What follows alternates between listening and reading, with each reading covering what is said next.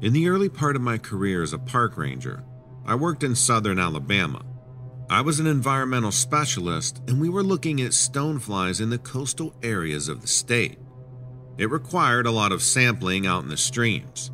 When I went sampling, I'd have to get into the stream and collect 5 packets of leaves that collected in the stream at random intervals in a 100-yard stretch of the stream. The project went on for about a year. I would park my truck by the side of the road near a bridge and climb down and hop in the stream and go to work. Some of these streams were way out in the woods and quite remote. At the beginning of my field work in the summer, it was easy to get a partner to coordinate with me.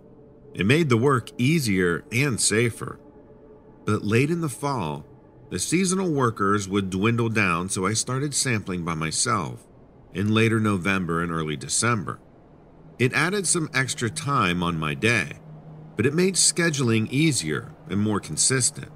Nothing dangerous had happened going solo, so I was okay with the change. That's how it was through the winter and early spring. It was sometime in early March that I was traveling to the second stream of the day.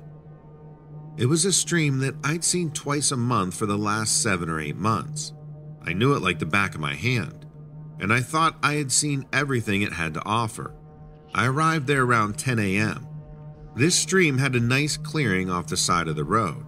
It was about a 30-yard or so walk to the stream, with a slight decline over this eroded dirt and gravel, so I couldn't see the other side of the stream. I rolled up my chest waders and walked to the back of the truck to pack up my gear. I grabbed my super sampler, a fine mesh net that attaches to this folding base, and my metal stick meter. I walked down to the stream ready to get in when across the stream I spotted something with this grayish brown fur. That's when I heard this low growling sound. My first thought was that it was an off-leash dog who had gotten away from its owner. I stopped in my tracks, staring right at it, waiting to see if its owner would show up from the woods. I heard this crazy-sounding howl, and then it ran off a ways into the woods. But then I saw it stop and look back at me.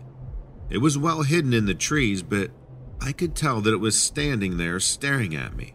It seemed to have a huge amount of fur around its neck. I wasn't making any noise at that point. The stream bank was relatively high up from the water, about 2 or 3 yards. I was on the side with a small, steep entrance. I figured I could get my work done and the dog would just leave me alone. I climbed down, and whenever I checked, it didn't seem to be coming closer to the edge. I made it to my first sampling spot about 20 yards into the stream. I couldn't believe the longest sampling for the day had to have a wild dog appearance. I figured I was fine to start walking upstream, but the further I went, the less comfortable I felt. This animal wasn't frolicking around like you might expect a dog to do. It was hunched over, hiding behind the trees and foliage like it was trying to conceal itself. It had become dead silent. I couldn't hear it move over the sound of the stream. That's when I started getting really spooked. But I had 4 more areas to sample. As I kept going, I was walking slower than usual in the shifting sands and rushing water to make sure that I didn't lose my footing. I started to move closer to the opposite bank. That's when I started smelling something horrible. I mean, it did smell like a wet dog, but it was mixed with this stench of rotting flesh and garbage. I felt its eyes on me, and when I spotted it again, I swear to you, it had stood up on its back legs and was taller than me, like approaching 7 feet tall. That's when I started hearing that low growl sound again. I started backing away downstream, and it came further out from behind the trees. It made eye contact with me, and I saw that the eyes appeared yellow and the face looked demonic. Now that it wasn't hiding, I could see that the upper part of the body was just massive. I could see fangs, and I was petrified with fear. But I made myself keep backing away slowly, back to the spot where I could climb up the bank. It felt like it took an eternity. When I got there, I felt a wave of relief since I could now climb up and was within sight of my truck. The creature had advanced closer to the edge of the stream bank. I just kept facing it while backing my way up to the truck. Once I reached my vehicle, I threw in my stuff in the back and I got in behind the wheel and left without completing the job. I described the encounter to my supervisor. He seemed completely baffled and had no idea what it could have been. They sent a unit to search the area but didn't come up with anything. I had to return to that stream about 8 more times, but I made sure I was armed. But I never saw it again.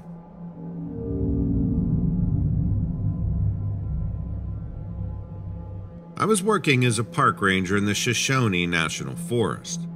If you don't know, that's grizzly country, and we make a massive effort to practice bear safety in our area. This involves educating visitors at the ranger stations, providing bear lockers in public campsites, and monitoring bear activity in the area. One of the precautions that we take very seriously is to temporarily close trails where there have been reported bear activity. Most often, this is because a sow and cubs frequent the area, or there have been reports of a carcass nearby. If there are any reports of animal carcasses, we shut down that trail immediately. Bears can be extremely protective of their food and have been known to kill humans who get too close.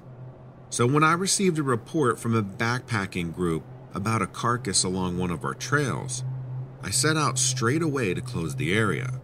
The backpackers didn't actually see the carcass, but they smelled it and got out of the area as quickly as they could. This was a good choice on their part, or else they could have been in some real trouble. I didn't know just how much trouble until much later. I put out a public notice that the area was closed and put up barricades around the trailheads with the notice that it was temporarily closed due to bear activity. I took one of our ATVs out there to investigate the area, just to make sure that it was indeed an animal carcass. While rare, bear attacks on people do occur, and because they hadn't seen the carcass, I wanted to check it out. When I got to the area the backpackers described, I smelled the strongest decomposing smell I have ever smelled in my life.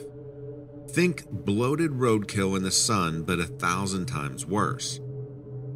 I honestly didn't know something could smell so bad. The strange part was that I searched everywhere and I couldn't find the source.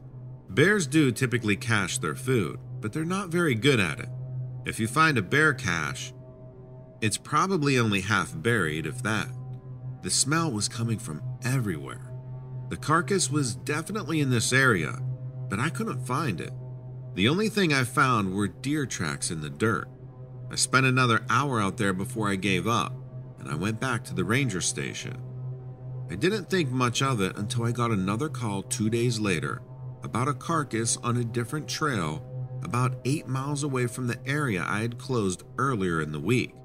This report came from a day hiker who said they saw a deer carcass lying in the meadow about 20 yards away from the trail. They said they saw its antlers sticking up from the grass, and when they went to investigate, they found a rotting carcass. The skull was stripped bare, but there was fur and meat on the rest of the animal, and it smelled ungodly. The hiker said they didn't see any signs of predators around, but something had definitely been eating it. I thanked the hiker for calling and headed out to close the area. I took the ATV again up the trail to see exactly where the carcass was. The hiker had described the location for me, and I thought I knew exactly where it would be, but I couldn't find anything when I got there. I searched the meadow and saw no antlers sticking out, but I did find a deer bed.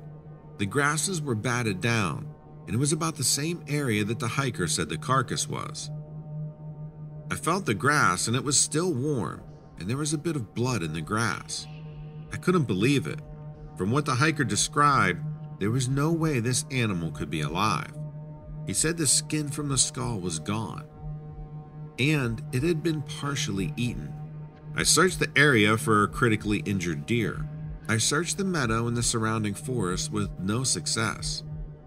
I figured it must have found a quiet place to die and hoped it wasn't suffering, but there wasn't much else I could do. I headed back to my ATV and then, out of nowhere, I smelled this stench of rotting flesh. It was the same exact smell that I encountered 2 days prior on the other trail. And then I saw it. The deer. It was standing right in front of my ATV on the trail. It looked like a zombie. The hiker was dead right. It had no skin on its face. It was just a skull, and I didn't see any eyes. Part of its flesh were exposed along its ribs and flank. I honestly couldn't believe the creature was standing. I walked toward it, drawing my gun. That's when I knew that I wasn't looking at a sick and injured deer. This was some sort of evil creature. I fired a shot right into its chest. It didn't even flinch. I expected it to drop a second later, but it just stood there. I half expected it to attack me at that point, but it didn't. For whatever reason, I have no idea. I slowly got into my ATV and turned the key. The creature didn't move at all.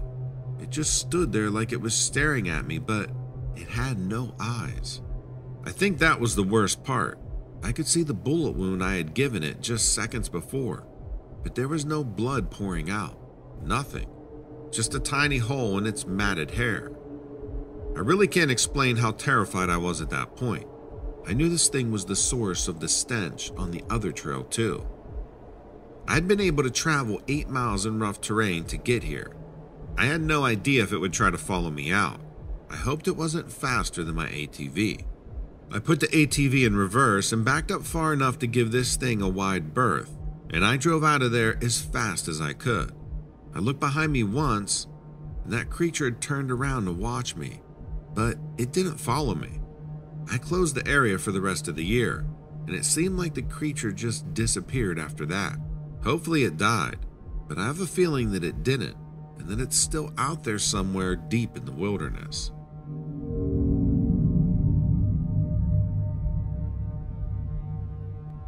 I was out collecting water and soil samples in a swamp in South Carolina.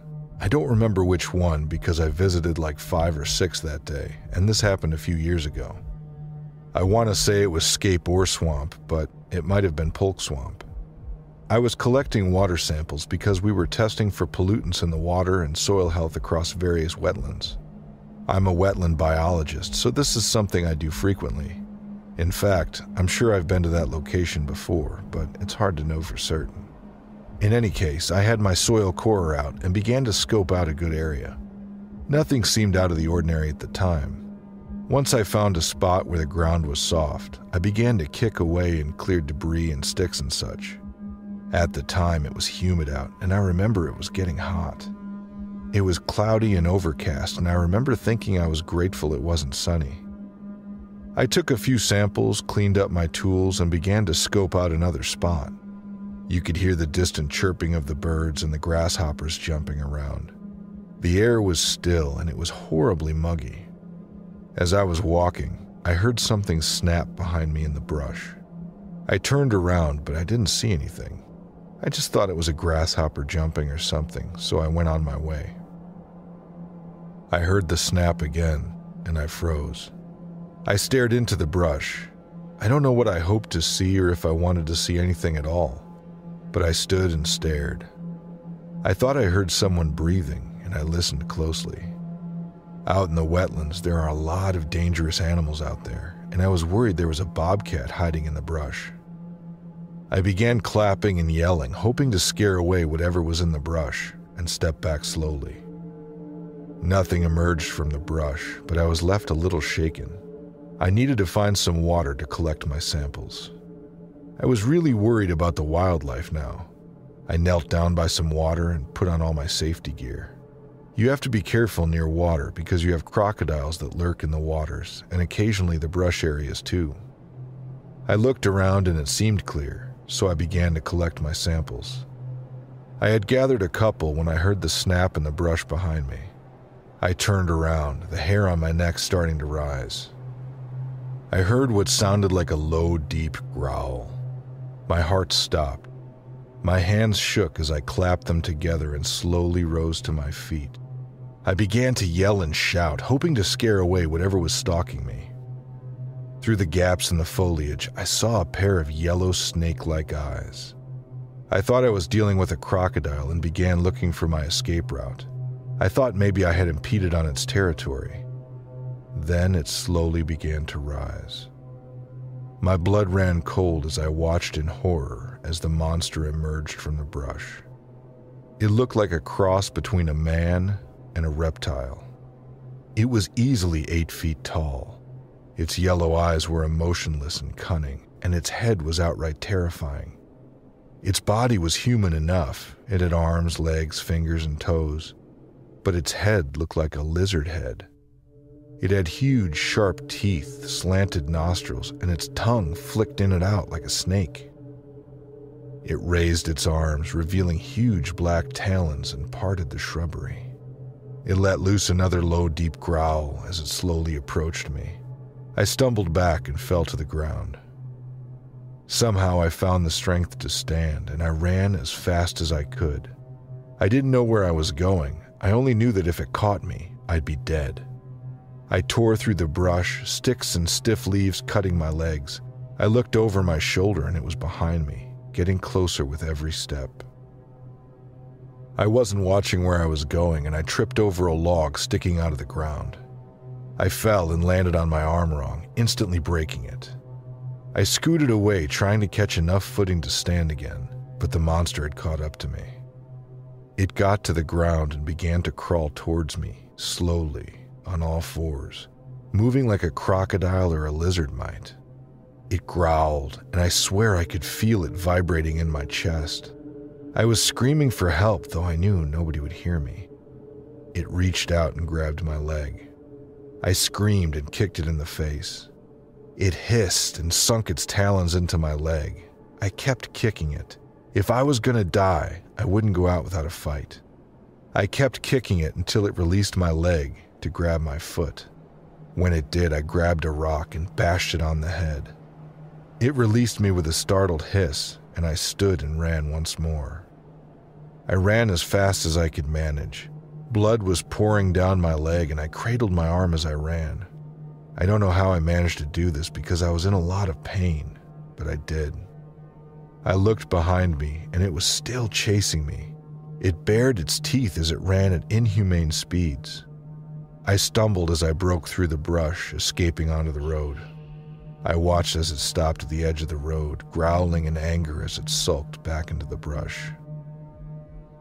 I have some nasty scars now, and I lost my equipment and my job.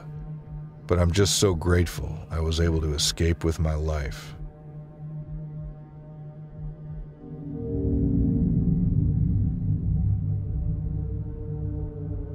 I'm a park ranger in the Rocky Mountain National Park in Colorado. As a park ranger, especially way out here, you spend a fair amount of time alone and isolated from civilization. You also see and hear many strange things out in the wild. Most of the time, however, they're explainable. A rare animal, a wayward hiker, or even just the wind. But none of these explain what I saw a few weeks ago. I had been caught out to one of the park's more remote areas. There had allegedly been several sightings of a mountain lion, and a newly married couple even claimed that they were stalked by the animal. My superiors just wanted me to head out and see if I found any evidence of the lion's presence. If I did, I was to radio back to HQ so that the team could be sent out to relocate it. Mountain lions in the park certainly aren't common, but they aren't unheard of either. I was pretty skeptical myself. I had only caught glimpses of them twice in my 7-year tenure, and neither time was anywhere near a hiking trail. But duty called, so I headed out to the area where the claims were coming from, on what I thought would be a fruitless search. I really wish it had been. The first area I checked out was a clearing parked alongside one of the smaller streams, flowing out from the mountains. Camping was prohibited here, but I saw obvious signs of a campfire and a small stack of firewood. The man who had made the report conveniently left this detail out of his accounting. I wasn't much of a tracker, and I couldn't see any evident signs of the animals passing, but I did have to admit that the area presented a likely spot for a predator's ambush. The trees on the edge of the clearing were packed in tight, providing lots of concealment, and 2 different game trails led through the thick woods towards the stream. I headed towards the second destination, where the couple had their sighting. It was about a 3-hour hike from where I was. I couldn't use a vehicle along the narrow trail, and about halfway in, I began to feel, rather than see, something just past the edge of my vision. Glimpses of movement or quick flashes of something brown. I started to get a little nervous at this point. Cougars are unrivaled masters of the ambush in North America, and if there was really one out here, I would have a real hell of a time spotting it through the dense brush. I told myself that the movement I had seen was probably an elk or a deer and just kept going. Another 20 minutes later, I was proven wrong. Sixth sense, divine intervention, instinct, call it what you want. I was mid-stride when an alarm went off in my head, screaming for me to duck, and I did. Just as I hit the ground, I felt something go soaring over the top of my head, and then I heard it hit the ground a few feet away. I scrambled to my feet and went to reach for my service pistol when I was struck frozen in abject awe and terror. I know how this next part is going to sound. I really do. And I wouldn't believe me either, but I was there and I saw what I saw. Crouched a dozen paces away, like it was straight out of a 5th grade textbook, was a saber-toothed tiger. It was wheeling back around after its landing, and it stopped completely when it saw my face. It was panting, and a long sliver of drool dropped to the ground from the 6-inch tusk along the side of its mouth. Even in a state of shock, the survivor in me sized the thing up, and it must have been nearly 700 pounds. If that thing got on top of me, I was dead. Dead out here alone in the wilderness, slaughtered by a creature that's been extinct for I don't even know how many thousands of years. We both stood frozen, eyes locked onto one another. I think I completely stopped breathing, and I was vaguely aware of my hand on the holster of my weapon. I imagined the stench of fear washing over me and coalescing into a tangible cloud to be wafted up by the prehistoric nightmare in front of me. It placed one thick padded paw forward and broke the trance. Like an Old West gunfighter, I ripped my pistol out of its holder and banged out 2 wild shots in the creature's direction. I hadn't aimed and was never a good shot anyway. And both shots went way wide of the creature, but it was enough to scare it off. It was gone in a flash, off into the brush alongside the game trail. Without a second thought, I turned and ran as fast as I could the way I had come. I can't remember exactly when, but at some point, my bag caught on a tree limb, and still panicking, ripped it off my shoulder, leaving the bag behind. Water, radio, and food were all left behind me. I noticed about 15 minutes later when my lungs felt like they were going to burst and had to stop to rest. After recovering, I took stock of my situation. I was alone in the park, hours away from help, with no way to call for it, and an apex predator somewhere in the vicinity. I was coming to realize just how screwed I was when a guttural roar nearby drove the point home even further. I started running again. The next few hours were horrific. It petrifies me to even think about it, let alone put it all down on paper. In short, this creature stalked me for 3 hours. Twice more it came to attack, and twice more my gunshots drove it away. When I had finally got close to where my vehicle was parked, I made a dash, with the last few pieces of ammo shot off at intervals to help keep the creature at bay. It worked, and I made it back into the truck without so much as another glimpse of the thing. You can imagine how my report went. I've been restricted to what amounts to desk duty, surrendering my service pistol, and I'm starting mandatory therapy next week. After what I experienced that day in the mountains, maybe I need it.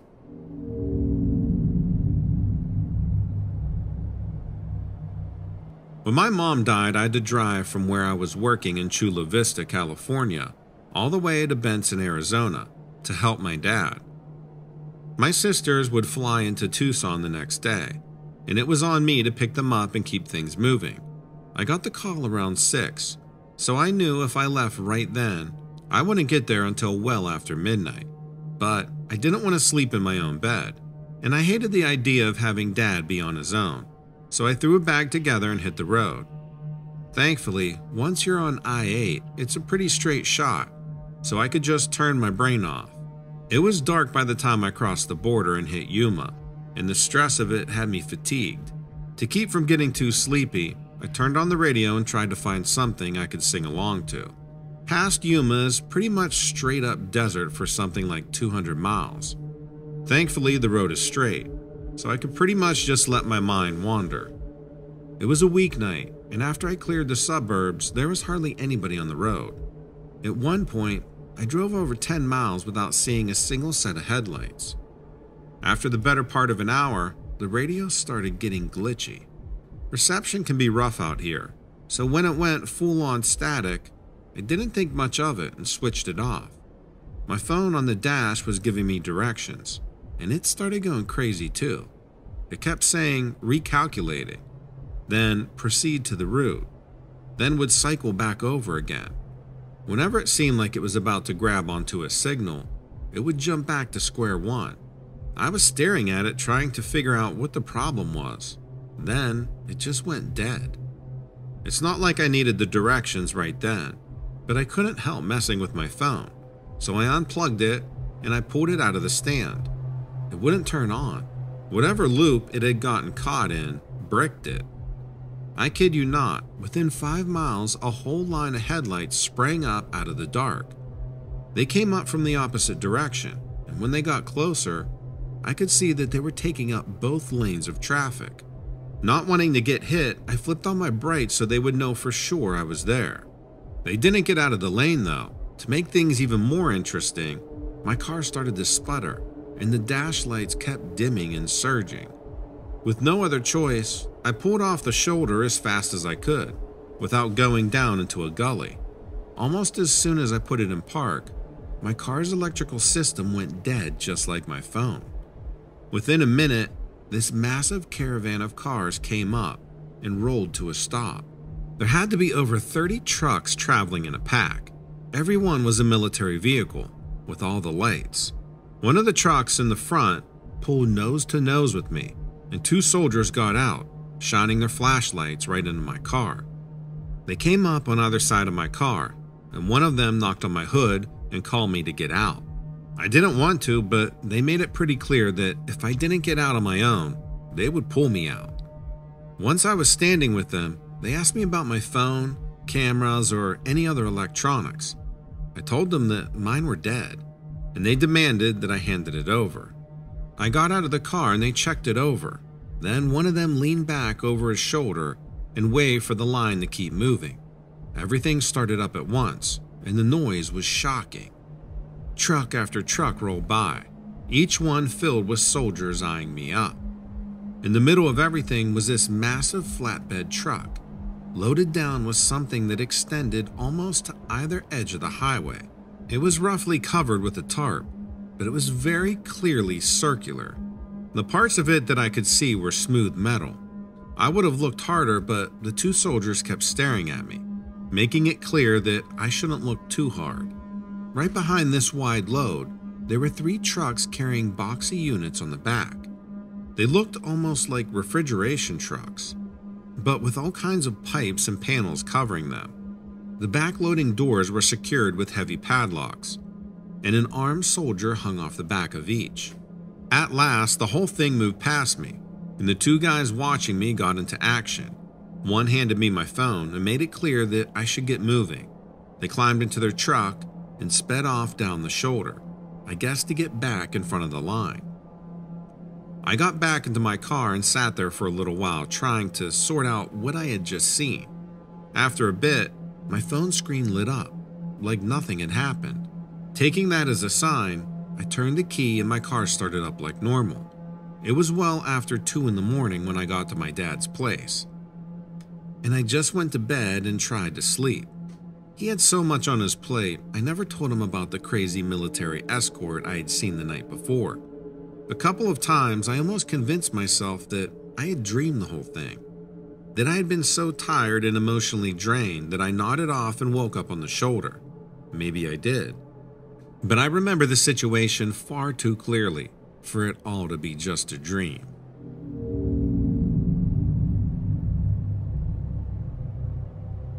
As a kid, I spent quite a lot of time outdoors.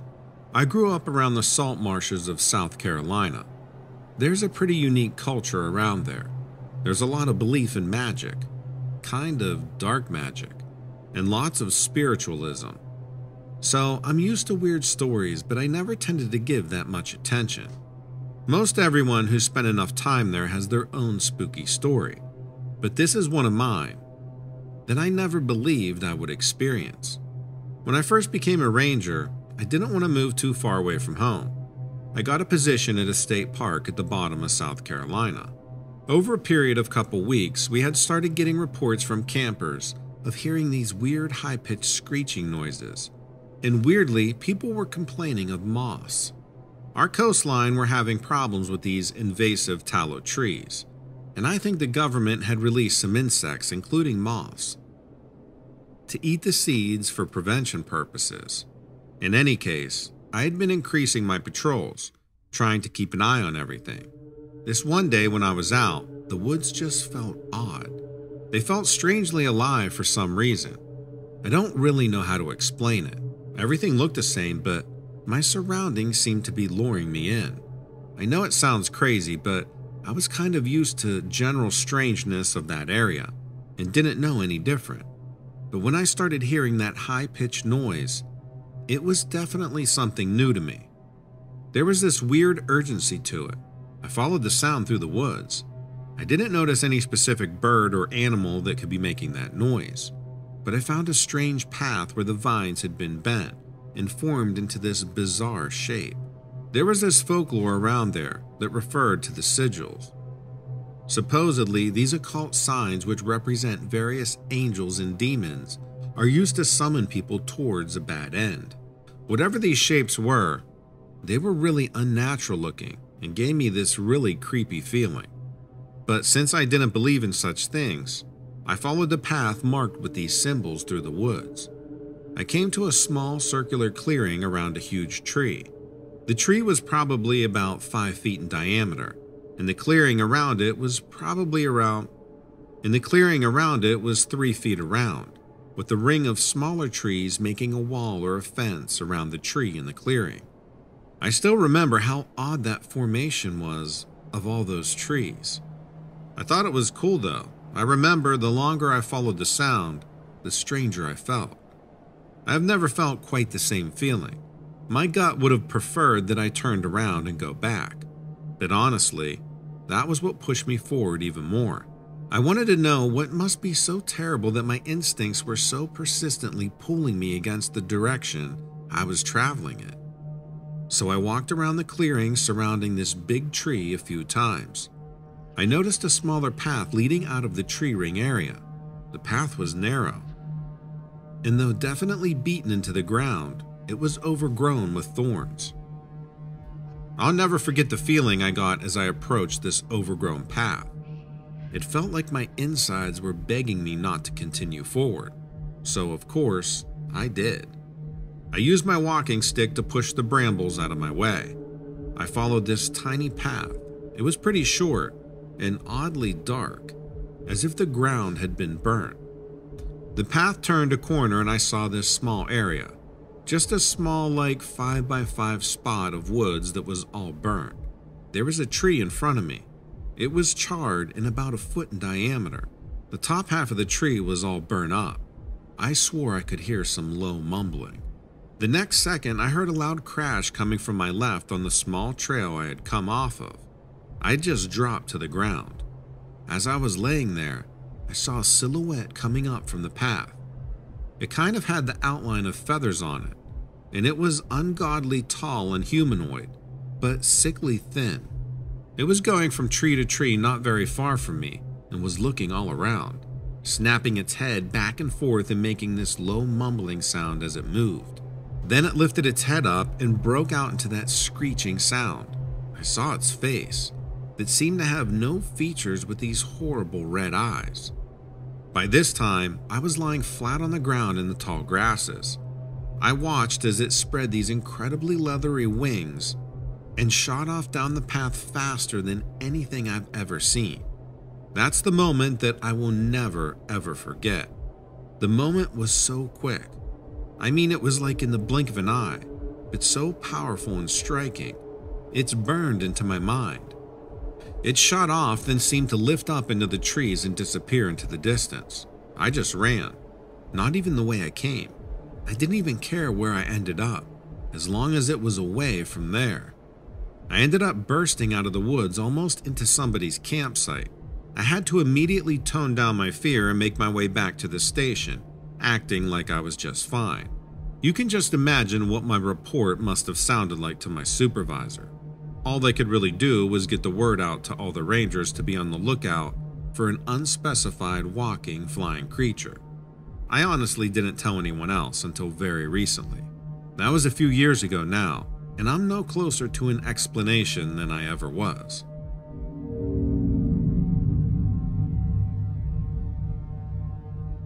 Every government institution has secrets. It comes with the territory, right? Once you're entrusted with enough power or enough responsibility, you're bound to come across some information you're not supposed to share. I've been repeating that idea like a mantra lately. Let's say I know something that could be dangerous. Is it my responsibility to share that information? Or is it my responsibility to keep it secret? I don't know the answer, but keeping the experience to myself isn't sustainable anymore. It's driving me crazy. If I never talk about it, I'll never have more than these questions. I want some answers instead. Almost 10 years ago now, the compliance office overseeing Yosemite National Park received an anonymous tip that poachers were in the area. Mariposa Grove was named a specific point of interest. If you don't already know, that's a concentrated area of the sequoia on the southernmost tip of Yosemite. The compliance office isn't usually in charge of filtering information like that. It took a while to trickle down to the right people. Once we had it, I was grouped with a team of rangers asked to monitor the grove. Under circumstances like these, most tips don't pan out. We either hear about the poachers after it's too late, or they realize that we've been tipped off, and they never show. I spotted these poachers right away. A few days after I was assigned, I found tracks of an undocumented campsite. That put me on the trail fast. It was another day before I caught up to them. In hindsight, I should have recognized how out of the ordinary this was. The tip went through the wrong office. The park district mobilized immediately. And there I was, closing in on our suspects just a few days later. As much as I hate to say it, we never acted with so much urgency. We weren't always that accurate either. The suspects were a 50-year-old man and his teenager son. They were scared even before I flashed my badge. Those should have been my last red flags. I should have listened to their story. At the time, all I heard was that they were hunting something. They admitted it. I didn't waste time on any details beyond that. They told me that they had already set up a trap in the area too. That needed to be my priority. The sun was setting. I asked them to lead me to the trap anyways. It needed to be disabled before it could do any permanent damage to the local wildlife. They begrudgingly agreed. The boy was particularly resistant. I remember him yelling at the father, almost warning him that something bad would happen if they went along with my demands. If anything, that only made me more persistent. I thought they were trying to avoid additional legal trouble. To me, that meant they were hiding something else. I wanted to see it. We walked for about a mile. When it finally got dark, I contacted my superiors over the radio. If either of the suspects were injured while I was urging them on, the park district would be facing a lawsuit. They agreed with my earlier assessment. We needed to disable the trap and ensure that the poachers weren't hiding anything else. I was expecting to find a snare or a live cage. What I found instead was a pit. They had dug a hole large enough to bury an elk. Sharpened stakes were crammed in the bottom, and a cloth sack was suspended from a tree overhead. Red liquid was leaking through the fabric. I turned and questioned the poachers. There were black bears in the area, sure, but they weren't going to be lured into a trap with a bag of raw meat. They weren't going to come running like sharks to blood. Before the father or son could answer me, a roar swept through the trees. It was deep and long-winded, louder than anything I'd heard from a bear. I must have processed the next few events in shock. I don't remember being an active participant in anything that had happened. I only remember the encounter unfolding around me. The son ran and tackled me to the ground. As he did, a flash of reddish fur leaped over our heads. I saw teeth and spit and fiery eyes. I think I climbed to my feet. I was standing for the next part. The animal charged the father. It was running on 2 legs. I remember that vividly. Its long arms swayed, almost scraping the ground when it sprinted. The old poacher wasn't fast enough to run away. He must have known that because he headed for the pit instead. He jumped across the opening as the animal lunged for him. I watched its snout-like mouth wrap around his shoulder. Then the 2 of them fell in the pit together. There was a scream and a whine. I'm not sure where either sound came from, the man or the monster. A team of first responders was in the area within an hour. They airlifted the poacher out of the spike pit and took him to a hospital for treatment. He lived. The animal did not. Whatever that creature was, it was dragged out of that hole under a blue tarp. The body was carried out of the grove on the back of a 4-wheeler. I remember its limbs dangling out from underneath the sheet and cutting lines in the dirt. When we got through the trees, they were waiting for us. Another government agency. They gave their credentials to my superiors. When I tried to ask questions, they insisted that I needed more medical attention. I was stuck answering questions while they loaded the tarp and the creature into this large black van. Once they drove away, they told me what I saw. The information was almost clinical. It sounded like they had rehearsed all of their answers. It was a sick bear. The poachers had injured it in a prior exchange, which was why it was moving so strangely. The father and son, they said, were members of a notorious group of illegal hunters. I'd done the Park Service a great favor, they said. I chose to believe them. I chose to believe them for years. Each night when I couldn't sleep, I chose to believe them. Each morning when I looked at myself in the mirror, I chose to believe them. Now, I'm not so sure. I look for the whereabouts of the boy and his father. They saved my life, right? It's like they don't exist. I asked a few friends of mine who still work for the Park Service if they could find the records of that incident. There's nothing. Everything behind me has been erased. I was a passenger that night. I was a spectator. I don't want to be a spectator anymore. I want to know what that creature was. I want to know where it was taken and by who. And I want to know why those 2 poachers were hunting it.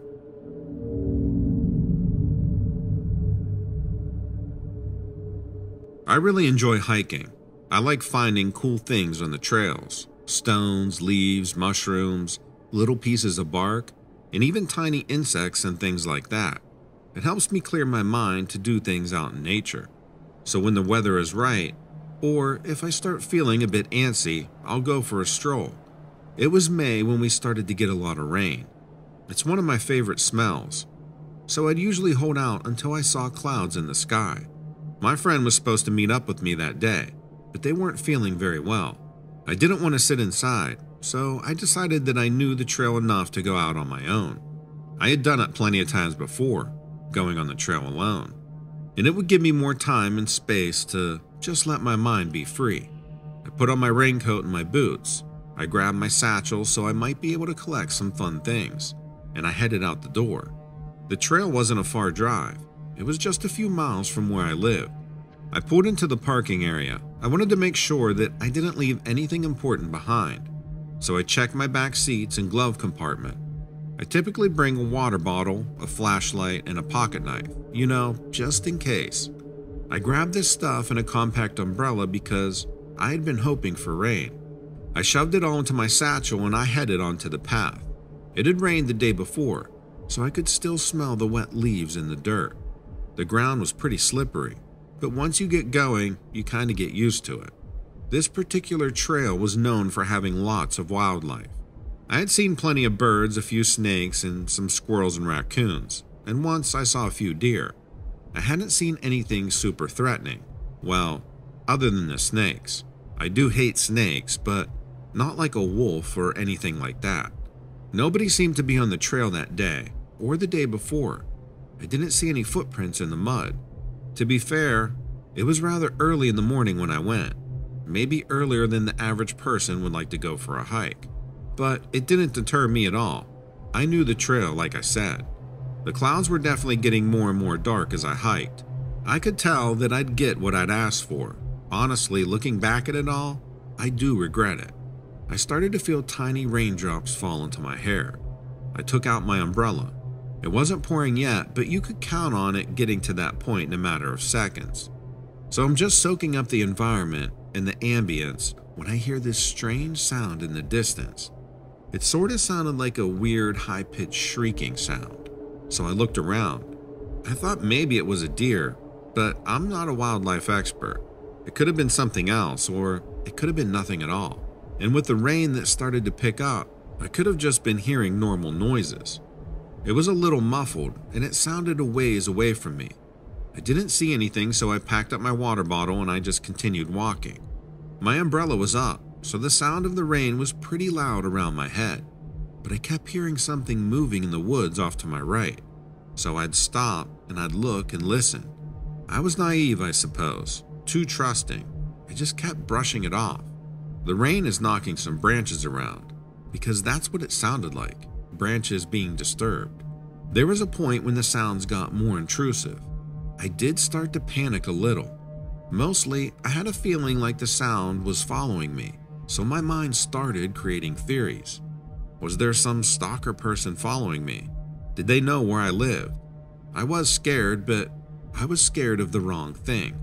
I halfway expected to see a creepy person or a bear. That's not what I saw at all. As I'm looking around to identify what is making all of the ruckus, I notice to my right something moving. My focus is entirely on this one particular tree. The trunk of the tree is decently thick, and there's plenty of branches on it. But then I started to realize that some of the branches I had been looking at weren't really branches at all. They were antlers. My heart kind of relaxes. It's just a deer following me through the trees, no big deal. I take my eyes off of it. I turn backwards towards the path and take a couple of steps when I hear something behind me. Let me just say that what I had seen before was not a deer. It was now standing by the closest tree to my back in the right. It was basically on the path, but it was standing up like a human does. Its legs weren't human though. They looked more like a deer's legs with hooves. Its body almost looked like it could easily camouflage with a tree because it seemed very, frail. It looked like its limbs could have been branches because of how thin they were. It literally looked like part of the tree. The only thing that helped me realize that I wasn't looking at a tree, other than its quick movement, were its eyes that seemed to glow kind of like an animal's eyes in the dark, and the weird deer skull that it was wearing on top of its face. As quickly as it appeared, it was gone. I didn't even have time to grab my pocket knife. I don't know if I trust my eyes, if I'm being completely honest. It all happened so fast.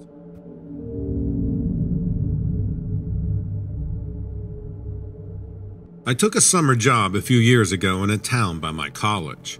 A local lodge wanted a housekeeper to clean the place and keep it tidy. Not too many people came in and out during the day, but it seemed to pick up at night. I didn't mind being alone, just pop on my headphones and get to cleaning, really. The lodge was 3 stories tall with the basement. However, they never instructed me to clean down there. Part of me figured it was just storage, but by the size of the building, I could surmise that the basement was pretty large. One day I was going about my normal routine, where I cleaned the top floors and worked my way down to the bottom.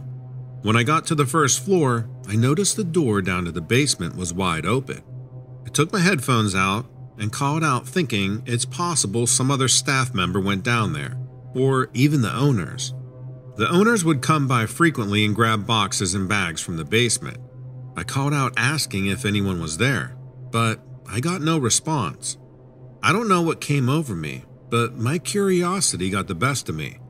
It's not like I was suspicious of anything down there. I just wanted to take a look. There was a narrow staircase that led you down. I think I took about 3 steps before I heard someone call me.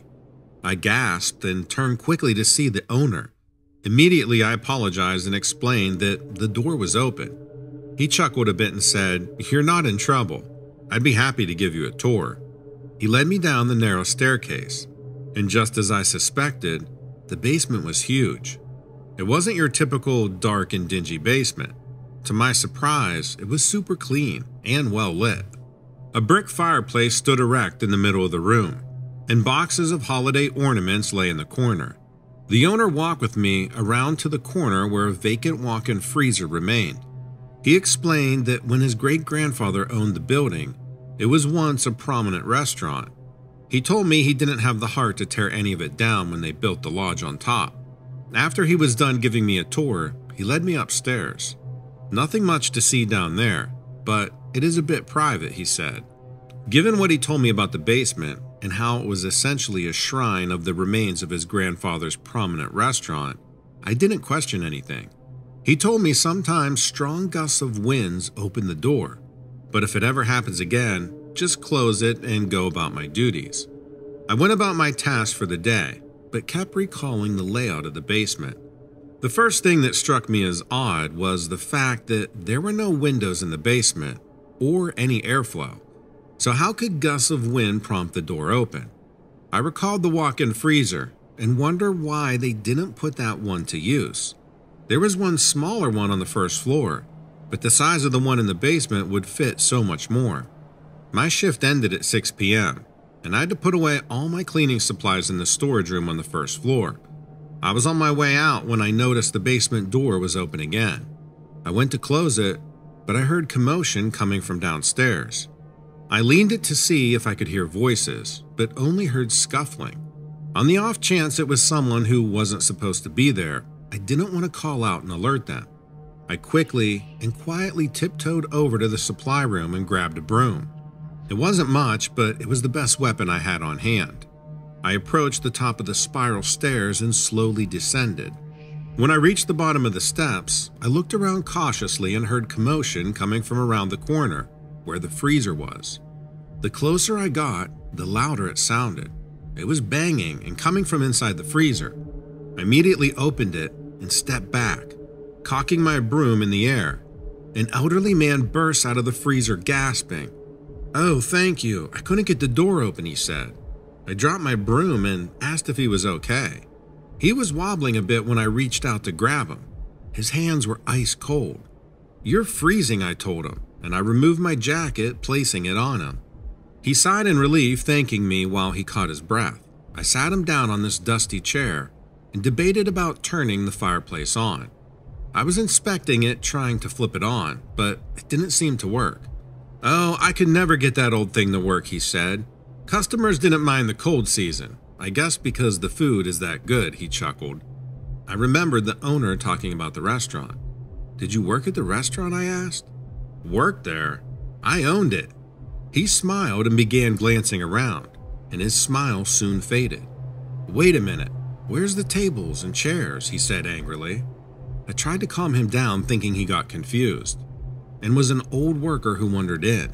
I sat him back down and I told him that I'd get him a glass of water. I went up to the second floor and got a water bottle, and I rushed back down into the basement. When I returned, there was no sign of him. My coat was left on the chair, but he wasn't.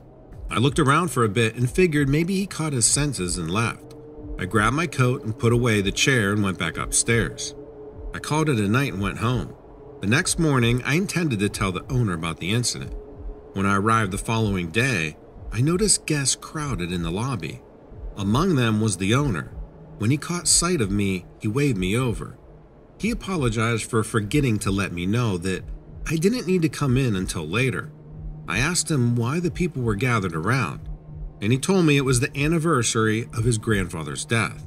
He went on about how he had passed away in this freak accident. I questioned how he passed, to which he replied that he got locked into the freezer. My stomach turned and my heart dropped. I glanced towards the basement knowing I had encountered his grandfather.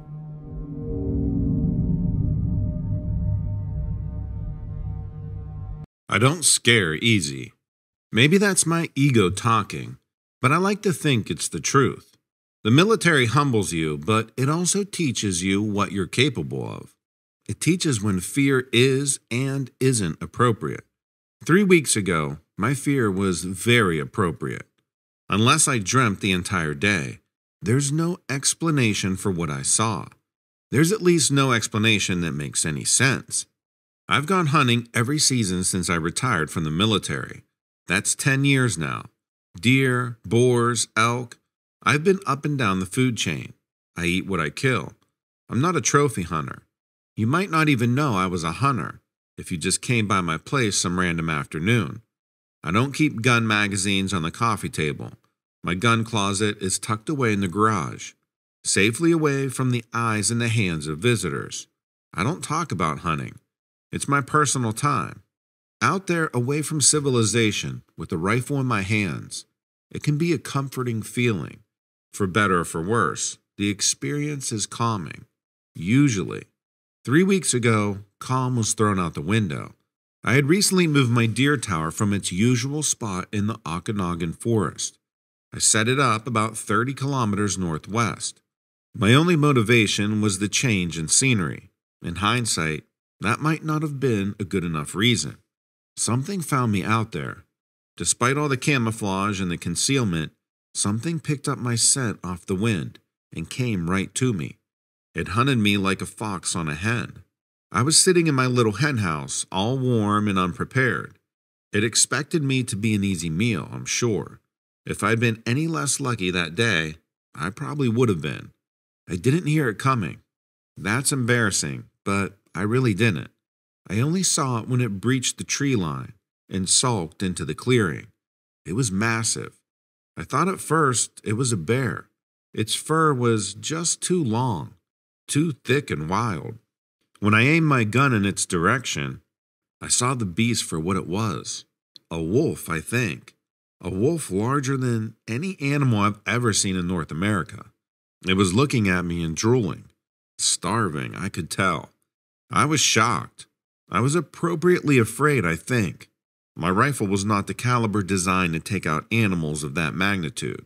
It kept coming toward the deer tower. I slid my finger onto the trigger, just in case I'd have to shoot to keep the beast moving. The base of my tower was 10 feet off the ground. When that thing got close and stood on its hind legs, its front claws scraped the corner of the floor. I shot it. And it didn't flinch. It roared and sighed, almost annoyed, and it mauled the tree tower itself. It could have jumped up there, I bet. It could have joined me in the box and had me cornered. I don't know why it didn't. Maybe it was just playing with me. Maybe I pissed it off and it wanted to piss me off right back. It tore through the legs in seconds. The next thing I knew, the entire structure was collapsing. The floor fell from beneath my feet and I went tumbling with it. I hit the ground hard. I lost my breath. Most of the tower collapsed right on the top of the wolf, or the dog, or bear, or whatever that thing was.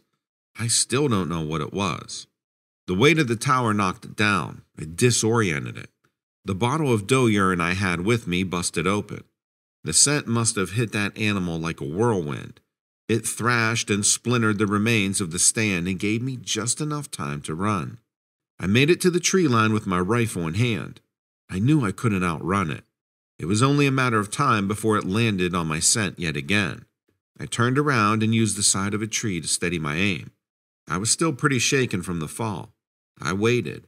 I held my breath and I just waited. I watched this wolf thing rake its claws through the earth, searching for the source of the burning odor. When its paws came back up empty, it started to look around. I watched it as it stood up again and realized a horrifying truth. Its body just sat naturally upright as it did on all fours. It didn't struggle to hold its balance at all.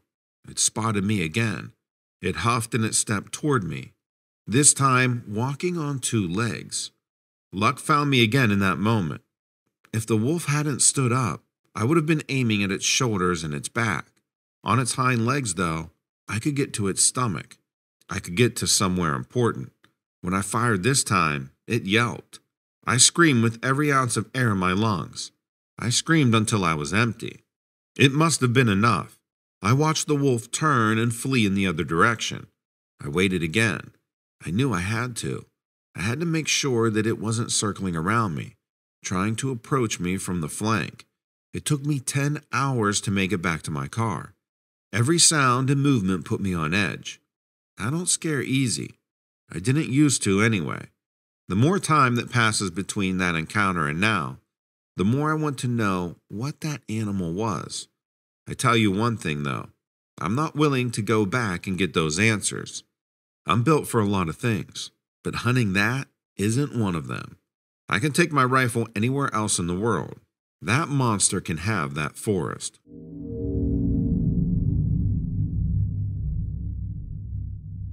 Hi, Donovan. I kind of hesitate to tell this story. I mean, police officers seem to get a bad rap no matter what we do these days. I don't want to be known as some delusional city employee who imagines things, but I guess if I stay anonymous, it's fine. I work in law enforcement in a small city in Kansas. I've been on the force for a good 15 years. One morning, my partner and I responded to a call of a possible burglary in an older area of town not far from the station. We got there and scouted around the perimeter briefly before knocking on the front door. The elderly lady living there alone was terrified. She didn't open the door, but she stuck her head out of an upstairs window. She said she was too afraid to navigate through her house to open the front door for us. She told us where we can find the key hidden in her yard. As we were communicating with her, we kept looking around for any sign of trouble. There didn't appear to be any sign of a forced entry. The home had a front gate, and everything appeared secure. We got inside and did a quick walkthrough of the upstairs. The woman spoke with us from her bedroom doorway. She would only open the door halfway and said she was staying put in her room. We got her name and details. She told us that she had been sitting in her chair when suddenly she started hearing banging on the interior door leading down into the garage. Many of the homes in that area are in a row house set up on each block. The garages are on the ground floor with the residents on the floor above. A lot of these houses have areas downstairs offset from the garage that are often used as in-law rental units. At this moment in my story, we had only checked out the upstairs residence and had not yet accessed the garage downstairs. She said she had initially gone downstairs, but the door handle started rattling. She described the banging as being incredibly loud, as if someone was kicking in the door, and the door handle was shaking violently. She became terrified at the thought that someone had gotten into the garage. It was trying to break into her residence. She had called 911, and my partner and I showed up. When we had this info, we asked for another unit to begin making its way toward our location. We pulled out our weapons and flashlights and swept the upstairs area more thoroughly. We went downstairs to investigate the quarters on the lower level. We opened the door and descended into the dark downstairs. All the curtains were closed and barely any sunlight was getting in. When we got some lights on, it was like a time capsule in there. The entire downstairs area was like stepping into the 1970s. There was lots of dust, but otherwise perfectly preserved food and alcohol, books and magazines, and etc. When we stepped into the garage, we found that the automatic garage door was no longer operational, and a large old pristine Buick sat there looking like it never had left the lot. We found a closed door in the back, and it led us to an old unused in-law unit with vintage furniture and appliances. The place made us feel that we had totally stepped back in time. When we stepped into the unit's bedroom, it looked like someone had gotten up, walked out to do some errands, and never came back. There were some personal items, combs, brushes, makeup, and jewelry on the dresser. The closet was full of old suits, hats, and dresses. We searched in every conceivable place for a person to be hiding, and we could find nothing suspicious. All the entrances and windows were locked and secure. I'd been to many burglaries and many home invasions, and I've never seen a place with no sign at all of an intruder. There were no footprints, and the dust wasn't disturbed. There were framed black and white photos and documents on the walls. One of them was a headshot of the lady we had met upstairs. I took a closer look, and to the right of her photo, there was a frame containing a birth certificate and a death certificate. The woman's name was on both, the same name that belonged to the woman upstairs. Next to her photo was a framed photo of an elderly man, and also his birth and death certificates hanging on the wall. At that point, every hair on the back of my neck was standing straight up. When my partner saw the documents, we both just stared at each other, and then we ran back upstairs straight to the room where we had spoken to her. The door was closed, and when we knocked on it, she didn't open it. We went into the room, and it was completely empty. Nobody and nothing was in there. Just an empty, old, dusty room. We looked everywhere and found no sign of anybody. At that point, we canceled the other responding unit and went back to the station. Come to find out, the woman and her husband had been murdered in that house 30 years prior. Her son had been unable to move on from the event and had left the house like some kind of museum. As my partner and I left the station later and got back into our car, he just said, "I don't know, man. Do you believe in ghosts?" That was pretty much the end of that conversation. But this incident really sticks with me. She had seemed completely real, flesh and blood. If she wasn't real, how could she call 911? How could we have stood and talked to her face to face? It all just seems impossible and makes me question everything.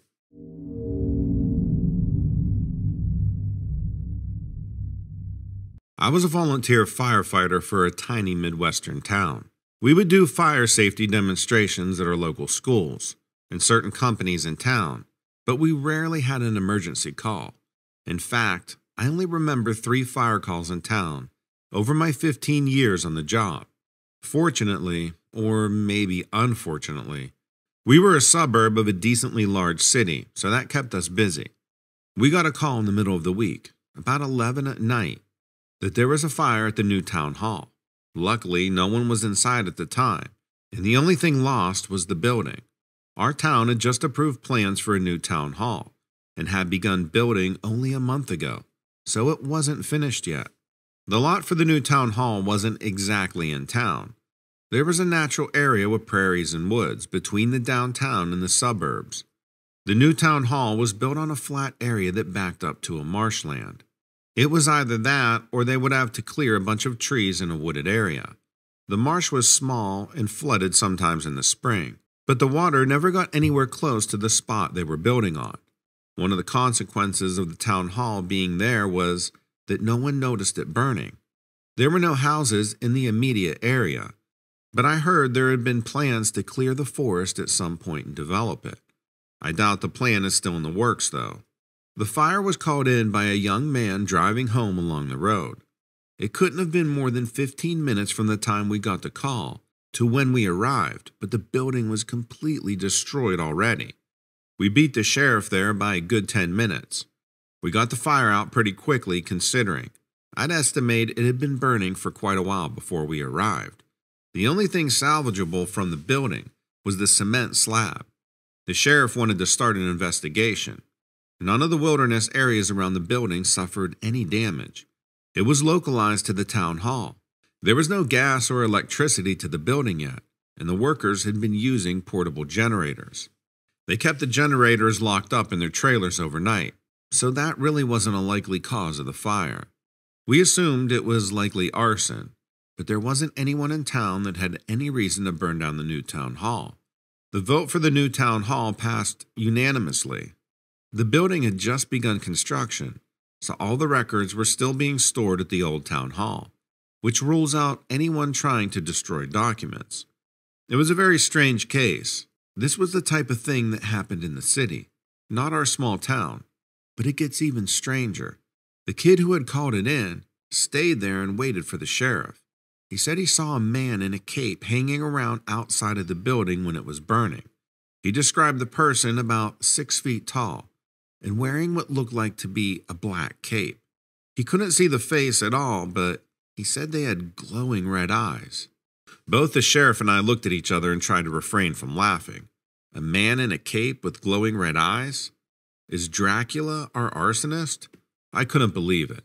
The sheriff asked the kid to take a drug test. He agreed and was still adamant that his story was true, that there was a man out there with glowing red eyes, and he last saw him heading towards the marsh. I helped the sheriff rope off the property with caution tape. He decided to start the investigation in the morning when it was light out. As we were making our way around the back of the building, the sheriff noticed footprints in the dirt. I wouldn't have seen them in such dim lighting, but maybe that's why I'm not the county sheriff. I told him they were probably our footprints, since we had been around the outside of the building to put the fire out. But he stopped me and said, "These definitely aren't yours." Maybe that kid did actually see somebody, but that begs the question, who on earth is out here in bare feet and dressed in a cape setting things on fire? The sheriff tried to get some photos, but they weren't showing up, even with the flash. We looked at the camera and it was just a blur. Now, I don't know what made both of us turn around and look towards the marsh, but we both did at the exact same time. I can't explain it, but it's like we both just knew something was out there, and something was, in fact, out there. I understood why the kid described the person as wearing a cape. If you didn't see him that well, you would have thought it would have been a long cape wrapped around his arms. But there was a full moon that night, and it gave the sheriff and I enough light to see that it was no cape. Those were wings. They were like bat wings, no feathers, and its eyes were definitely red. The sheriff yelled out to the creature, but as soon as he did, it disappeared into the marsh. He and I both stood there with our eyes fixed on the marsh for I don't know how long before I finally spoke. "Are you going to go after it?" I asked. The sheriff said, "Hell no." And that was the end of our conversation. The final results of the investigation were inconclusive, but I know that thing started the fire. I figure that must have been its land or something. The new town hall was moved to another area, and we never had any more problems.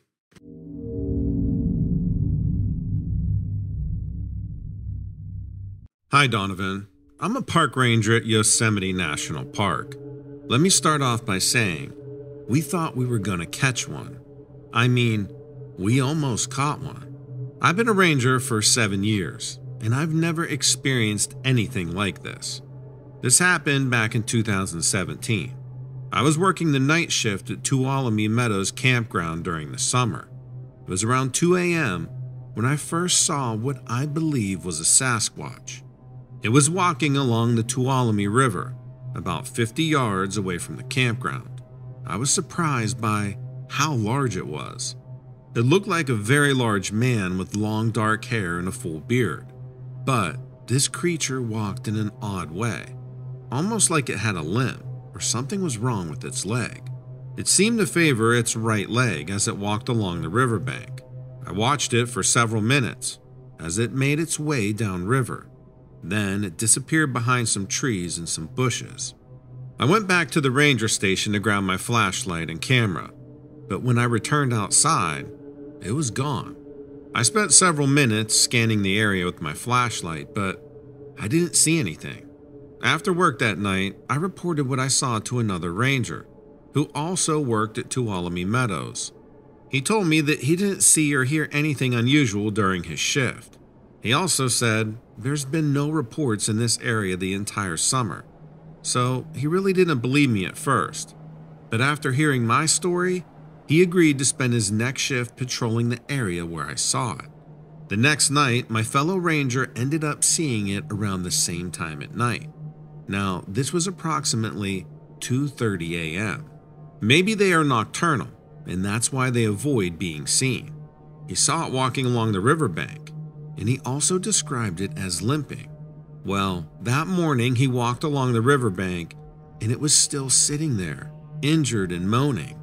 He quickly returned to the ranger station and got his tranquilizer gun. When he returned, it was still there. Now, this was roughly 5 a.m. in the morning. He kept his distance and shot it with the tranquilizer gun.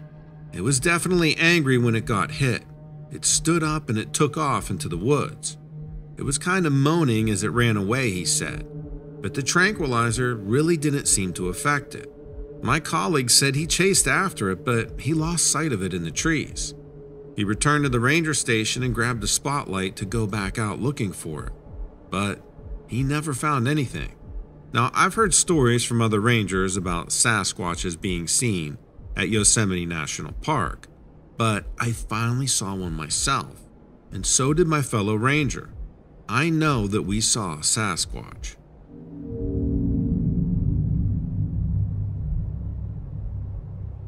There's a state park in Illinois that has a whole slew of hidden canyons and caves and waterfalls.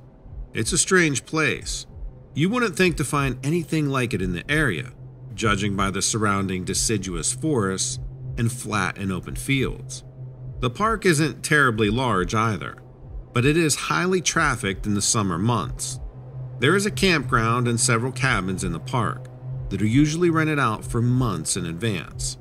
This is where I worked as a park ranger for 6 years. There is a long tragic history to this park, starting with 2 warring Native American tribes that lived in the area. I won't get into all of that here, but there have been some strange happenings in the park since the very start. A lot of people blame it on the native ghosts who died on the land.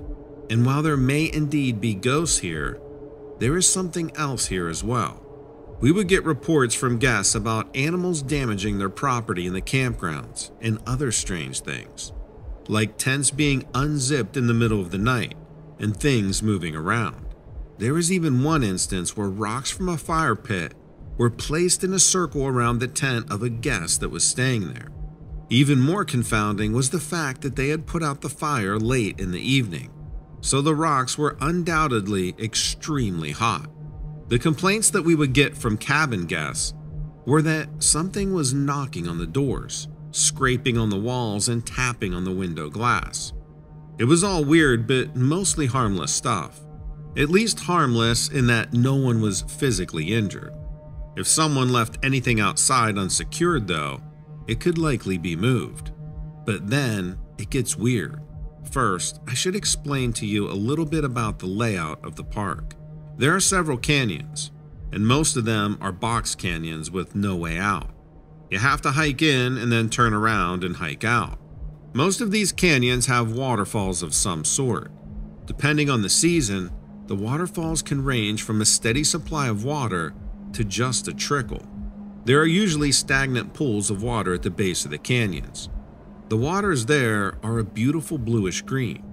Gorgeous in photos, but I definitely wouldn't go swimming in them. A few times a year, we would get reports of hikers seeing creatures in these bluish green pools, or hearing a voice telling them to go in. Often, they would report that it was the voice of someone they knew, but the person wasn't there. It was super weird stuff. There wasn't a whole lot we could tell them, other than not to go in the pools and keep themselves alert. Like I said, it only happened a few times a year, but it did happen year after year. Most of the reports were the same 3 locations in the park. One particular summer, it was extremely hot, and we didn't have much rainfall. The pools were shrinking, but we were getting higher than normal reports from hikers.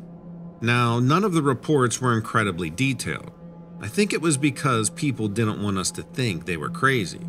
Most of the time, they would just say they saw something strange in the canyon, or on the trail, or hear something strange. And then they would let us know that we should probably check it out.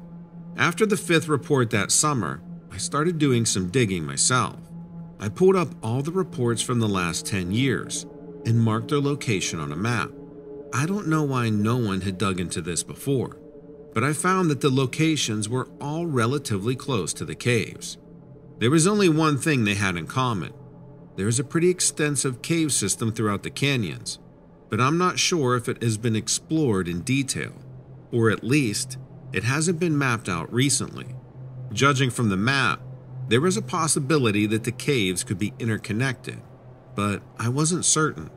There was one canyon, however, that seemed to have the most action, and right next to it were 3 large caves. So one day, I made an excuse about needing to head to that area so I could test my theory. I parked my vehicle at the trailhead and hiked in about 6 miles to the first canyon. There were what looked like fish bones along the edge of the pool at the end of the canyon. Now, this was rather strange. I didn't think fish would be able to survive an environment like that, but at least I didn't see any creatures, nor did I hear any strange voices. I set out on my mission to explore inside the caves. I brought a handheld flashlight and a headlamp, and a rope to tie a tree outside the cave so I wouldn't get lost if the cave had multiple chambers. I headed into the largest cave first. I didn't find anything strange at the entrance, but quickly I realized how I made such a huge mistake. I followed the cave for what felt like an eternity, although I'm sure it was only a few minutes.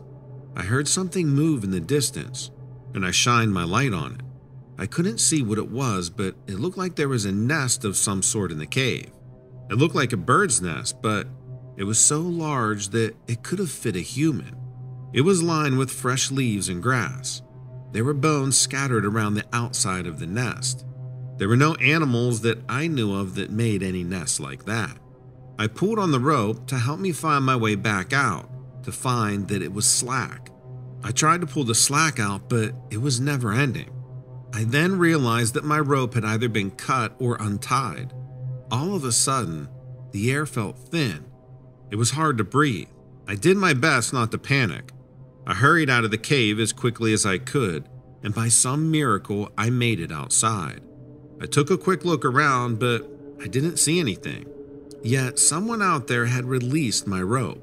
Sure enough, when I got to the tree where I had tied it, there was nothing there, but something had obviously untied it. I knew I needed to leave. I didn't know what was out there, but I just knew I had to get far away, and fast. I turned back to give it all one last look, and that's when I saw it. Although only for a moment, it was crouched down near the entrance of the cave, just beyond the light. It looked ghostly. I don't know how else to describe it. It was like a human, but it wasn't a human. It had no hair on its body, and it was so pale, it was nearly pure white, like something that had never seen the sunlight. Its eyes were huge for the size of its head, and I didn't see much of a nose. I ran nearly the entire 6 miles back to the truck, and I never went to that place alone again.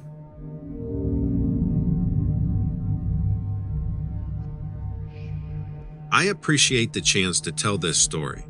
When I was working as a ranger for the Park Service, there were stretches of time when I would be working remotely on my own. This was especially true when I was working at a state park in Wyoming. I was sometimes out for a week or two at a time, living out of my RV and collecting field data. I didn't typically encounter much out of the ordinary, except for one time when I was out in the mountains in southern Wyoming. I was off the main road by a couple of miles. I was camped at the edge of a clearing. The open meadow was to the north. There was a thick forest to the east, west, and south. Before sundown, I went into the woods to the east to gather some wood. That area didn't tend to draw many people, since the roads are rough and it's kind of a local gem that not many people know about. So it seemed odd when I came upon some sort of structure made from downed trees. The trees were aspen, and they were formed into the structure that was kind of a mix between a teepee and a lean-to. There were a lot of carvings cut into the aspen trees all around the structure. It was actually pretty cool.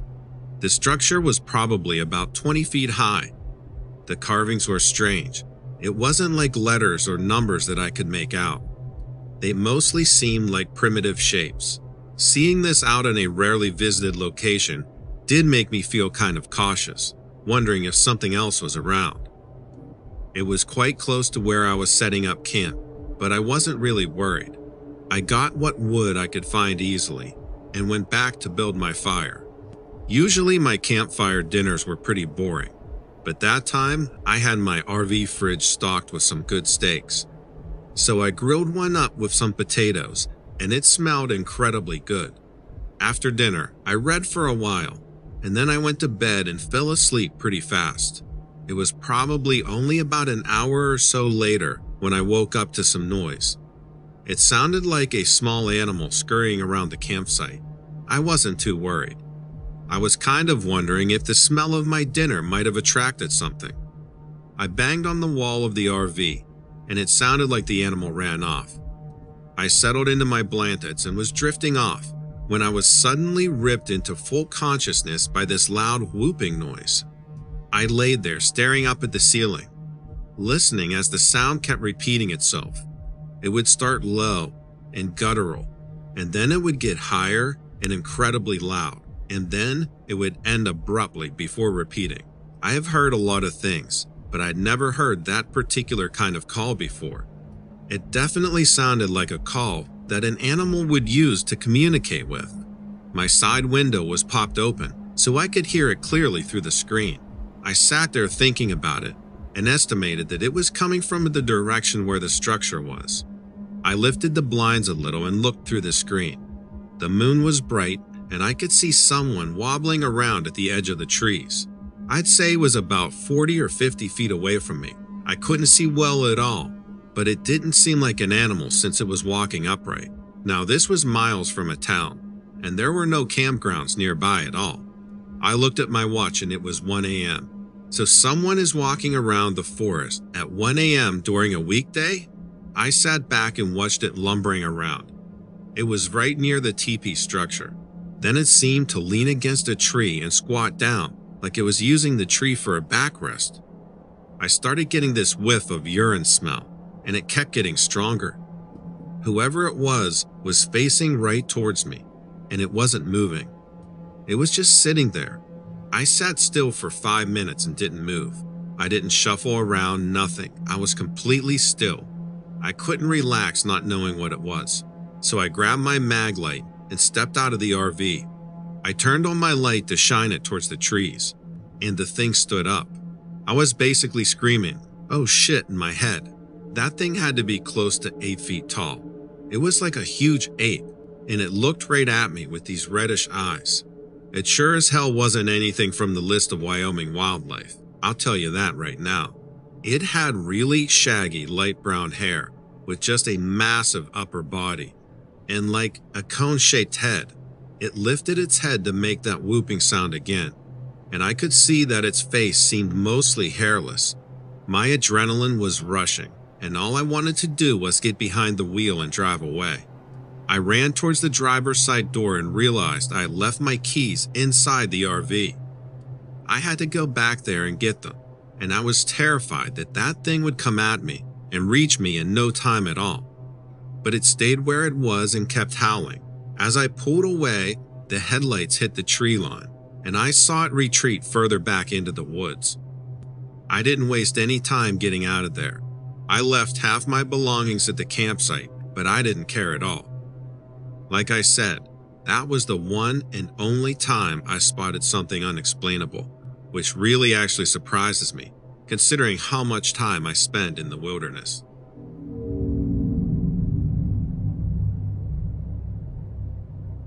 I was on the police force in Minnesota for about 12 years. The town I was in was so far north, it was basically Canada. Summers were short and humid.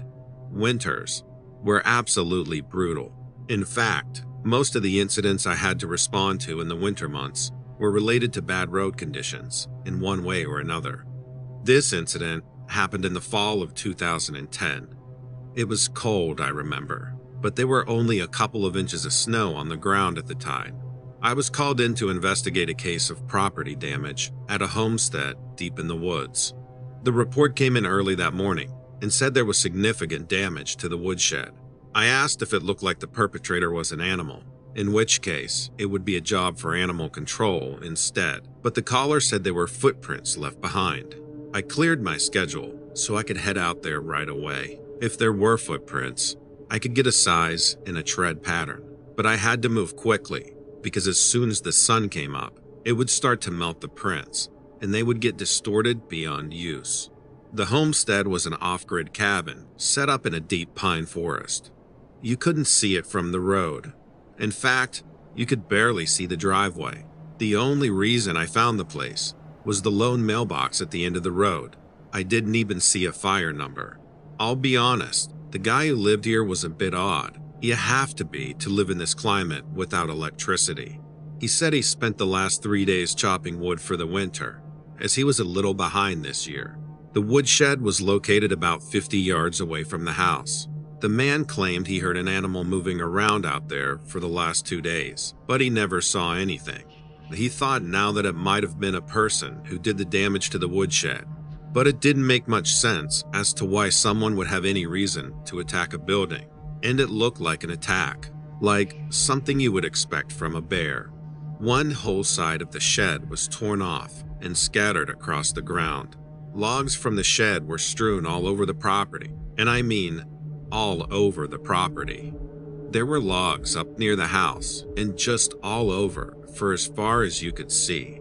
The man said he woke up in the night to the sound of a destruction outside, and he opened his door to take a look at what was going on. He claimed to see the back of a man who looked to be dressed in a white fur coat. As soon as he opened the door, he said the man ran into the woods. He waited until morning to investigate the damage, and that's when he found the footprints. But here's the strange part. The prints were that of bare feet. I didn't believe him until he showed me. They were definitely human footprints, although quite large. But that could be explained by the sun. When the sun hits footprints, they melt and get larger. I took photos of the footprints and walked around the perimeter of the shed to record the damage. As I was walking around the back side, I saw a white blur out of the corner of my eye. I spun around to get a better look. The only thing I saw was white fur running into the forest. This must be our guy, I thought, so I chased him. I didn't realize until I was maybe 80 yards into the pine forest that I wasn't chasing a man at all. It looked like a man from behind, about my height and running on 2 legs. But it was not a man at all. It stopped to face me. It had an ape-like face. The skin around its face and hands were sort of a brownish tan, and the rest of the creature was covered in white hair. I drew my gun because I thought it was going to attack me when it stopped running, but it just stood there, panting like it was out of breath. I looked down at its feet. No shoes. This was definitely the creature that destroyed the shed. I don't know what I was thinking, but I tried talking to it. But it was obvious I didn't have any understanding of language. I still had my gun drawn on it. I slowly reached into my pocket to grab my phone to get a picture of this thing, but it ran, and I didn't follow it that time. My encounter with the creature only lasted a max of a few seconds, but it felt longer than that. I couldn't believe what I had seen, and I had no idea what I was going to tell the man who owned the cabin. I couldn't put any of this in the police report. I'd probably get fired for suspicions of insanity. I couldn't tell the guy it was an animal either, since he saw human footprints out there. I decided to protect my own ass and not say anything. I took down the report of the property damage, and that was it. I did stay to help the man clean up the logs that had been scattered across the property. I don't know exactly why, as I had a bunch of other things I was supposed to do that day. I guess I felt guilty for not telling him about the creature in his woods. I did check up on the man again in a few weeks. When I got there, the first thing I noticed is that the woodshed had been moved right next to the house. I asked about it, and he said the same thing happened about 2 weeks later. He said he saw something out there in the woods, but I wouldn't believe him if he told me the truth. Since he moved the shed away from the forest, he hadn't had any issues, and hopefully it would stay that way.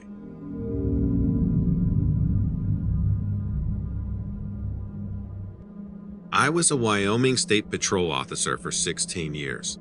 I've seen my share of strange situations, but nothing that couldn't be explained away when I had all the details. However, I had an incident in the winter of 2012 that I'll never forget.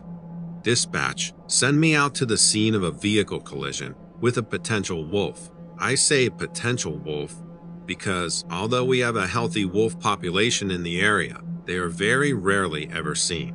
Most people see a large coyote or a dog and assume it's a wolf. From the little information I was given, I knew it was just one vehicle involved, one driver with mild, non-life-threatening injuries.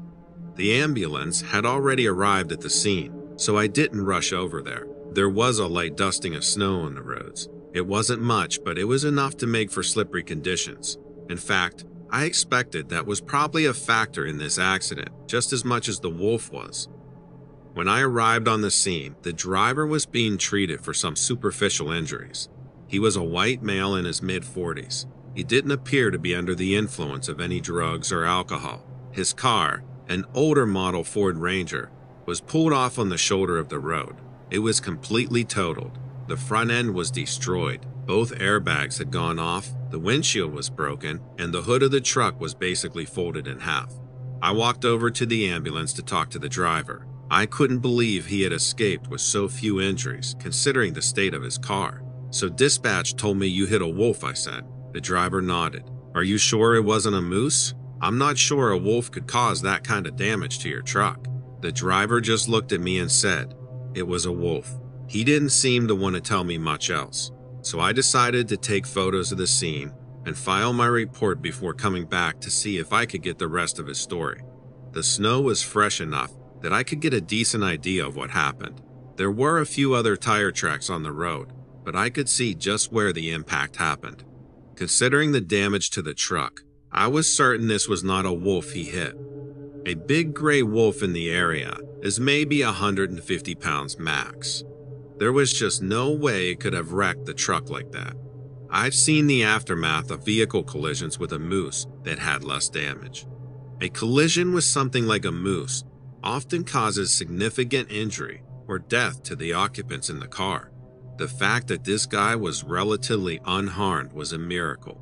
I looked for tracks coming up the ditch and into the road to see if I could verify what kind of animal it actually was. I found a trail, but the snow was too deep to see what kind of footprints were down there. The animal tracks on the road were erased by vehicle tracks, so that wasn't much help either. I went to the other side of the road to see if I could find any signs of the animal. I couldn't imagine it got too far after taking a hit like that.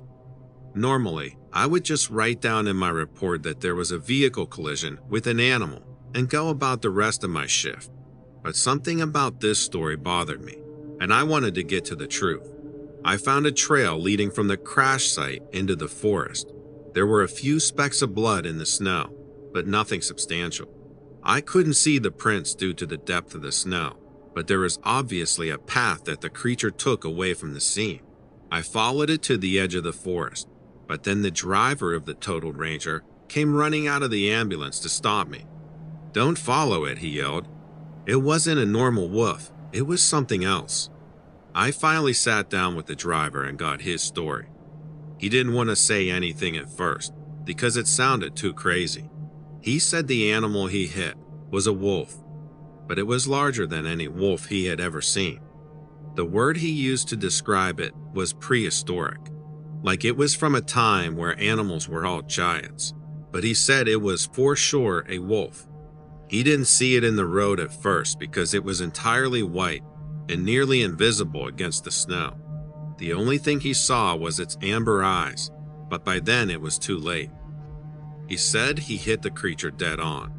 He said it rolled across the road towards the ditch, but then it got up, shook off, and ran into the woods, almost like nothing happened. I didn't really believe his story, but I did put collision with gigantic wolf down in my report.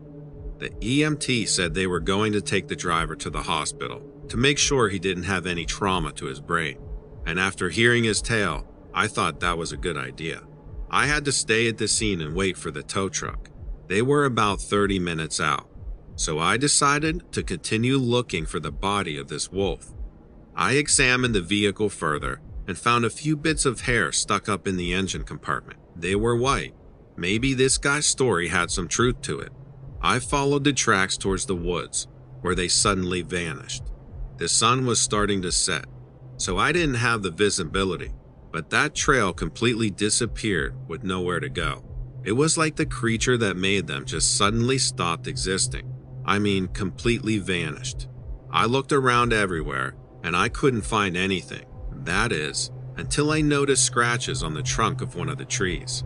There were huge claw marks on one of the larger trees, and a few flecks of blood in the snow at the base of the tree. I know wolves don't climb trees. I can't tell you how afraid I was to look up, but I knew I had to. I shined my flashlight towards the sky, and there, in the dark, were two amber eyes looking down at me. It had the face of a wolf, but it wasn't like any wolf I had ever seen. The driver's description was accurate. The creature was pure white and absolutely gigantic. I was surprised that the tree was even supporting it. I drew my gun, but I couldn't justify shooting it. The creature wasn't attacking me. In fact, it looked like it was trying to hide. I walked backwards towards the road, never taking my eyes off the animal. I could barely see it when I reached the road. Its white hair was the perfect camouflage. However, I was certain it could still see me. It likely had been watching us the entire time. From what I could tell, it stayed in the tree until after we left the scene. I don't know what exactly it was. I never saw the creature again, but I didn't expect to. I'm sure there are more of them out there, but they seem to do a good job of staying hidden. But every once in a while, someone has an encounter with something that they can't explain. They're out there. I think they just don't want to be found.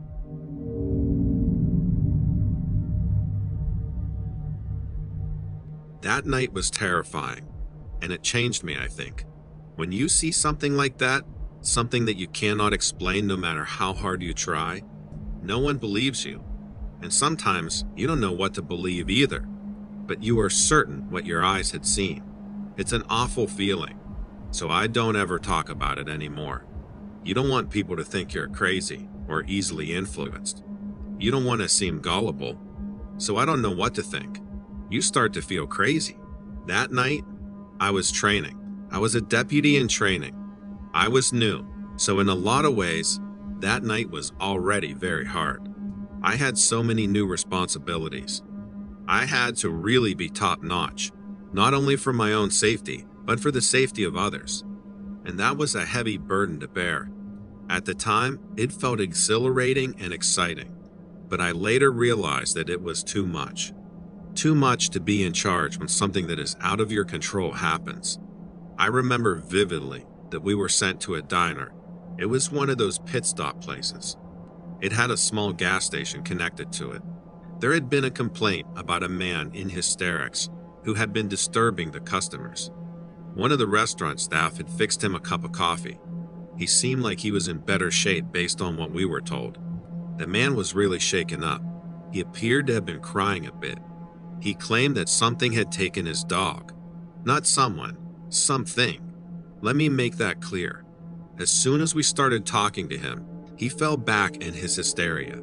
He was speaking gibberish. Something about lights, something about the sky. That was about all we were able to get out of him at the time. My commanding officer had decided that it might be best if we took him with us to the station. We weren't sure who this man was. He had no identification. And we weren't sure if he was intoxicated or under the influence of illegal drugs. And then there was the question of his sanity. By his appearance, he looked like he hadn't bathed in days. His hair looked very dirty, and so were his hands and face. Honestly, I pegged him for a drunk man with nowhere to be. He didn't seem to be in his right state of mind. He seemed very crazy. It was a lot. I really felt bad for him, but at the same time, I felt very disgusted by him. I feel horrible for saying that. I just kept thinking, how do people end up this way? But we got him into our vehicle and we started driving towards the station. The man was muttering in the back of the squad car, but eventually fell silent. The area we were in was very small. It was a small town. It felt very desolate. It would take us a good 45 minutes or so to get back to the sheriff's office. So we're driving along the road and I start to look out towards the sky. It was nearing dusk and I just remember thinking that I wanted to get out of the car and go home for the night. because the man smelt very foul. But I just kept on gazing out the window. I didn't want to show how I was feeling. I felt guilty about my thoughts, really. At some point, I start to notice a really weird glowing light in the sky. It looked like a small fireball. It was round in a way, but it looked like it had a trail coming off the back of it. And it was moving in the sky in a very unusual way. It didn't go in one direction. It went several directions, side up, side to side, up and down, diagonal at times. I hadn't seen anything like it before. It looked like it was dancing, sorta. And then the ball separated into 2 balls, and then into 3 balls, and then back into 1 ball. It was nuts. I couldn't believe what I was seeing. So I alerted my commanding officer, and that sent the unknown man off. Once he saw the thing in the sky, he began throwing himself around the car because he was trying desperately to get out of the vehicle. And just as quickly as the ball appeared, it was gone. I started to feel very sick. I had the chills, and I felt very fatigued. It was like I had a fever almost. My commanding officer seemed frantic at this point. I think they were upset about what all transpired. Mostly, I think me getting sick was the tipping point for them. I'm not sure if they felt stressed because they didn't think I was able to handle the pressure, so it left a weight on them. But the rest of the night was awful. Eventually, I fainted, just completely blocked out. I don't remember getting to the station, I just remember being helped out of the car. And I was sent home to recover. I'm not sure what happened to the man. I decided to resign the following day. Between the shock of everything and the treatment I received that night, I just wanted to clean the slate. I'm not sure what the other officer had seen, or if they'd seen anything at all. It just felt very judgmental, the treatment I had received. It felt like everyone was looking at me like I was crazy, drunk. Like I was creating a scene and making people uncomfortable. Maybe it was karma. Maybe I was getting a taste of my own medicine, but I was terrified.